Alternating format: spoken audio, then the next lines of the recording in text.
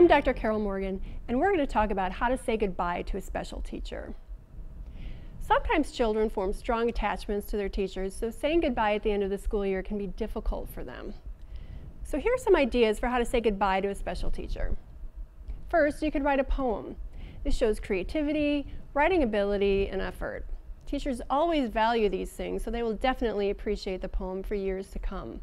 Make sure you put the reasons why he or she is so special to you.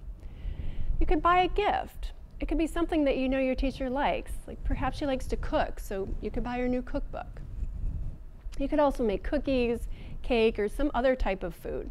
Again, just like the poem, this shows effort and kindness. Making a card is also a nice gesture.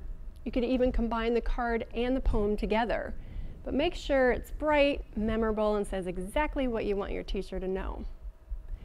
Many teachers simply like getting hugs from their students. This is a gesture of affection and is much appreciated by most people. It's also a great idea to suggest a way to keep in touch. In today's digital world, it's pretty easy to find ways to stay connected, whether it's through social media, email, or simply an address you can send a Christmas card. Expressing your desire to continue the relationship into the future is a beautiful gesture. Regardless of how you decide to say goodbye to your teacher, remember, always thank him or her for all of their efforts. Remind them that they're special to you and they've contributed to who you are as a person.